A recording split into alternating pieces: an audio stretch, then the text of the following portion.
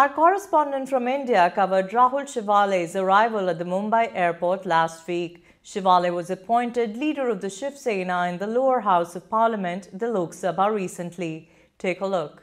Welcome from Member Parliament Rahul Shewale was rousing and thumping.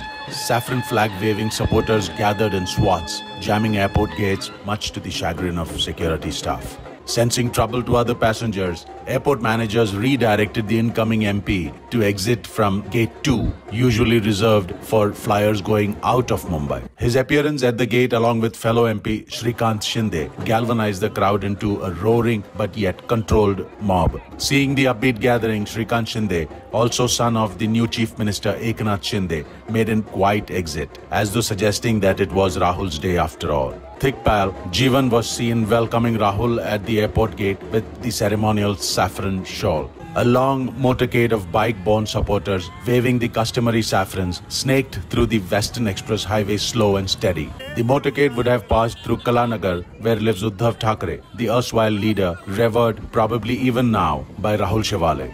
Evidently not wanting to upset the already sulking Thackerays, the motorcade moved over the Kalanagar flyover onward to the west of Bandra and then towards the famed Siddhi Vinayak temple via Mahim. But before any temple, this motorcade will definitely halt at Shiv Sena founder Bal Thackeray's memorial at Shivaji Park. Rahul travelled in his black wagon with his trusted aides Sonu, Rohan and Kishore Shewale, choosing to ride the rails. Not very unlike the security detail of visiting heads of states. Kamini Shewale, the wife of Rahul and close confidant, rode with him in the wagon. Rahul Shewale and Eknath Shinde may well oil all weapons in their arsenal. They have now challenged the Thackerays in one place nobody ever questioned them: Maximum City, Mumbai.